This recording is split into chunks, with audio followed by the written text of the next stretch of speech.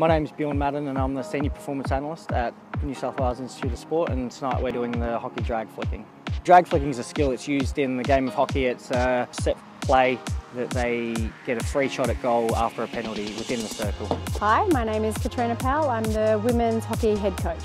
Yeah, each Thursday night we have a drag flicking testing, but it's actually tracking progress of the athletes in terms of their speed and accuracy. We do that through video and tracking how accurate they are and how quickly they can actually drag flick the ball.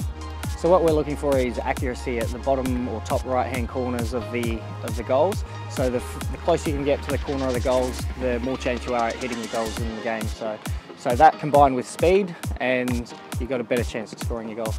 It focuses training in really nicely into the specific areas and the zones that we want them to be practicing. It gives them feedback about the pace and accuracy that they're actually delivering the ball.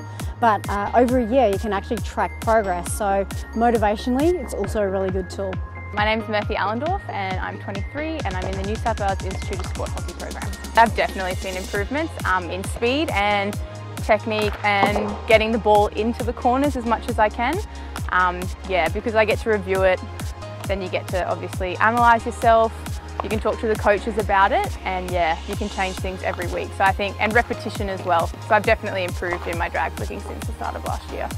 The NSWIS support services, certainly the performance team that we have for hockey is critical. Certainly the expertise that NSWIS has is very welcome at hockey. I think it's pretty important that we're doing this testing, because if they can be better at the drag flicking skill, then it gives them a better chance at getting into the national squad, and obviously if we can score more goals we're going to win more games.